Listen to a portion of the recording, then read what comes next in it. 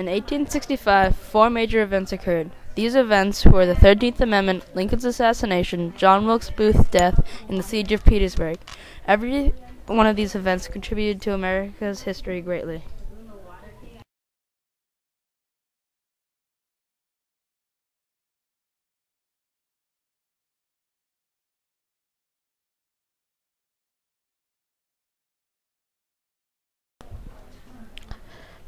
Lincoln freed the slaves in the South and not the North. Lincoln did not want to free the slave states in the North. He thought he was going to lose the slave states in the North. The 13th Amendment was passed on December 5th, 1865, with Lincoln's help.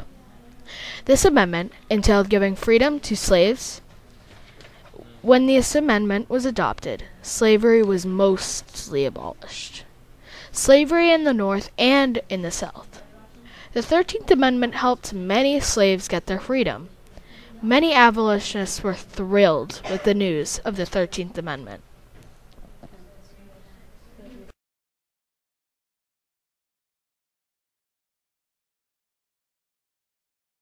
Our American Cousin is in the third act. President Lincoln and his wife Mary are watching.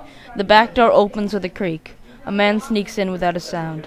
Then, with no hesitation, he pulls the trigger that is attached to a gun pointing at Lincoln's head. Lincoln's limp body falls into Mary's lap. She screams. Then all of a sudden the man jumps onto the stage with a crash and breaks his shin. His face is in the light now. Everybody sees. It is John Wilkes Booth. Sic semper tyrannis. These are the words Booth yells after he shoots Lincoln in the head. He quickly runs through the back door of the theater and rides off into the night. Lincoln is quickly carried to Peterson's house across the street to be cared for in the room of the War Department clerk. There are about 6 surgeons present in Dr. Hall's.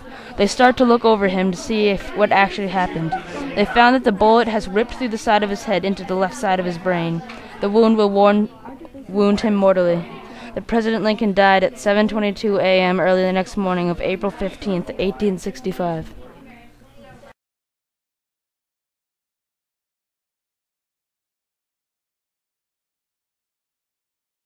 John Wilkes Booth shot Lincoln in the head while he was watching Our American Cousin, jumps off the balcony, and breaks his shin on the stage.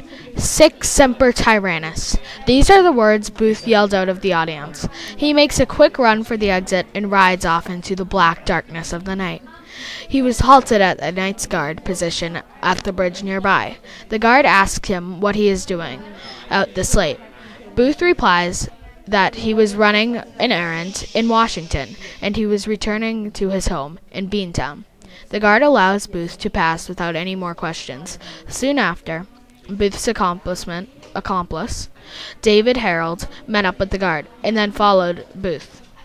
They made their way to Mary Surratt's Inn to get some supplies they had stashed before. They later rode off to Mudd's home, who was a doctor. They woke him up at 4 a.m. to ask about Booth's leg.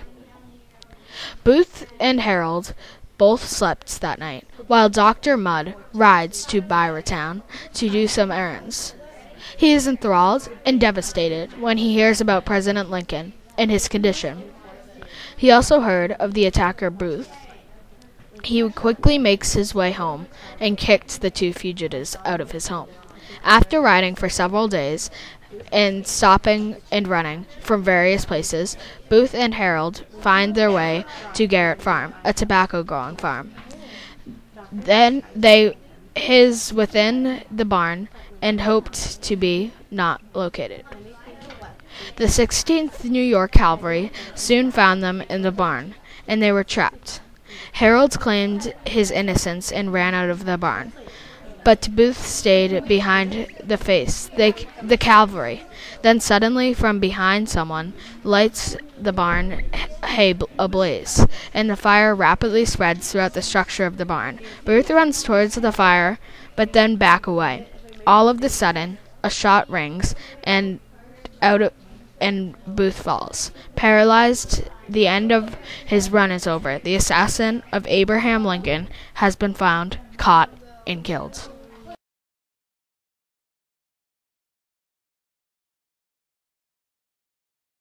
Dear mother and friends, one and all, gladly I take my pen to inform you that I am through God's mercy yet alive and well, although very weary, as surely you will observe by my nervous hand. Yesterday I was with my regiment engaged in a severe battle in front of our lines. The conflict was terrible for a time, but God was pleased to grant us into its success. The rebels began the fray at an early hour yesterday morning by charging and taking 2 forts in front of the 9th Corps, which we retook at about 7 o'clock together with about 1,500 prisoners, 300 of whom threw down their arms and came in after being defeated. Our division was hurried to the support of the 9th Corps, but when we got to the fields of action, our men had taken back the forts. We then marched back past our camp about a half-mile and halted in the line of battle with orders not to go into camp at any rate, for the 2nd and 3rd Division, 2nd Corps, was going to charge, and we had to support them. We moved in column by the flank until we was beyond our picket line, and then formed line of battle and went at the enemy with the bayonet genuine Yankee yell. The rebels stuck to their works like heroes, but Yanks was too many for them. We captured their first line entire. Perhaps a few escaped. Their loss in killed, I think, was greater than ours, or at least there was more left on the field. We've advanced our picket line and entrenched it about a half-mile farther out than before. Our brigade captured 500 prisoners. I think about 500 was taken yesterday. Our loss was quite severe. President Lincoln and General Grant was at the front most of the day. They came from the City Point in the morning on the cars.